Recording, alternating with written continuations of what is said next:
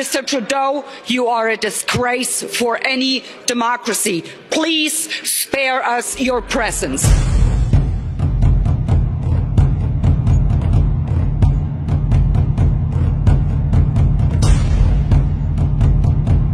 I will now give the floor to Ms. Christine Anderson for her point.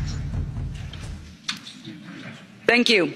Based on Article 195, out that it would have been more appropriate for Mr. Trudeau, Prime Minister of Canada, to address this House according to Article 144, an article which was specifically designed to debate violations of human rights, democracy and the rule of law, which is clearly the case with Mr. Trudeau.